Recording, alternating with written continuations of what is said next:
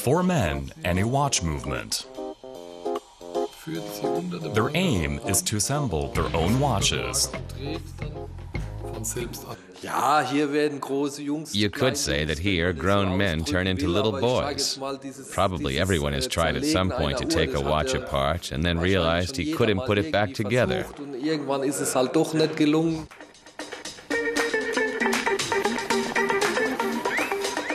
For the last 7 years, the watch manufacturer Schäuble&Söhne has been offering courses in Karlsruhe at the edge of the Black Forest.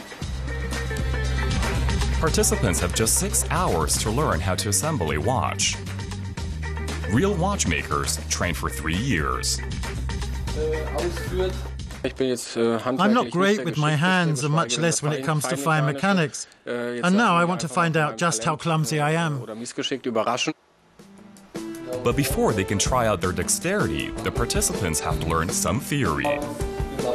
Schäuble&Söhne was founded in 1924 and in 2009 took 21st place in the Watch of the Year competition.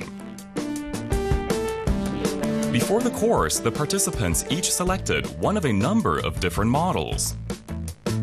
And like in other courses at renowned watch manufacturers, here the customers can take apart their own watches.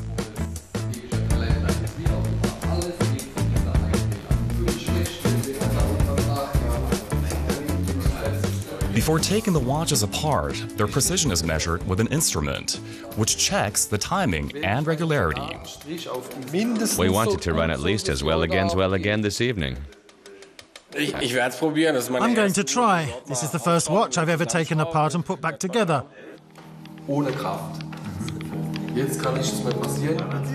The participants need a lot of help from watchmaker Till Lottermann, especially at the start.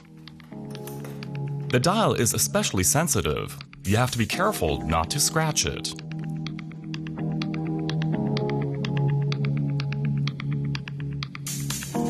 Dejan Milenkovic has to break down the Swiss movement into its 48 parts. The smallest screws here are as big as the largest in average watches, making it the perfect watch for beginners. A professional could take this watch apart in less than 10 minutes. Dejan Milenkovic needs an hour. Considering that I'm working with the very simplest watch movement, I'd hate to see the insides of a more complicated one with a perpetual calendar and so on. Assembling these few parts will be hard enough. I can't remember where everything belongs.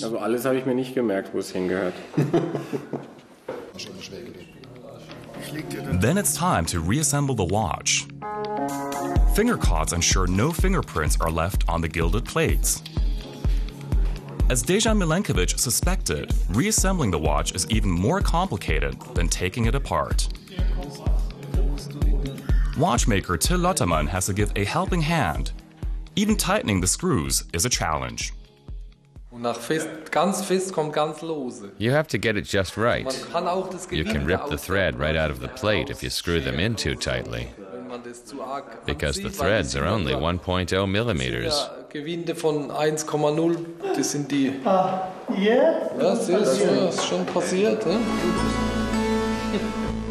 This too is part of the exercise.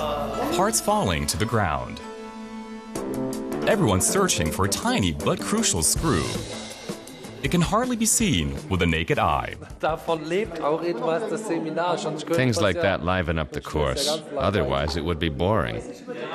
And the fact is, I don't have many spares of this particular screw. So we have to find it, and we will find it.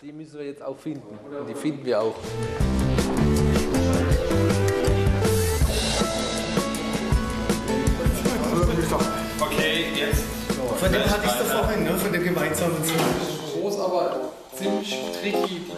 After 90 minutes of total concentration, Dejan Milenkovic has almost achieved his goal. He paid €980 for the course, the watch included. But it remains to be seen whether it will run properly. The chrono comparator determines whether or not he has succeeded. It shows the watchmaker how many seconds the watch gains or loses per day. The watch ticks with the spirit I've breathed into it. The watch runs just as well as it did originally. You can be proud of yourself. I think they flatter us a little. I think it isn't any worse than it was before, and at least as good, they say. So I'll believe them. Now, Dejan Milenkovic can take home the watch he assembled. And he knows, if need be, he'll be able to repair it himself.